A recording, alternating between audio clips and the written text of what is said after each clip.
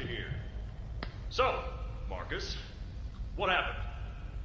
You see, I was heading home for the day when my A-bars realised that I left me bloody wallet in the cafeteria.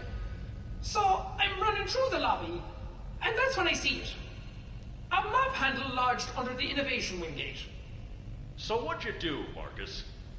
Well, I just thought I'd nab the bloody yoke and be on me merry way. And? Well, I'm reaching for the thing, and the mob handle jolts on its own. Had me scared stiff. I thought I was the only one there.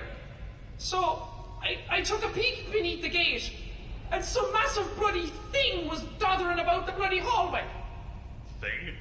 You're sure it wasn't a person? Ain't no person that's 50 feet long with 1,000 legs. Marcus, you're losing me. Maybe you just saw a bunch of people walking by. Look, it wasn't people, alright? I haven't a bloody notion what it was, but it wasn't human. Who have you told about this?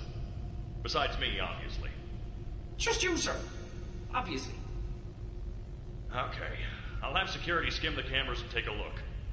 What? There's a massive bloody monster! Skimming ain't gonna get rid of it! You're out of line, Marcus. We make toys, not monsters. Now come on, get out of my sight. Actually, grab me a coffee, will you?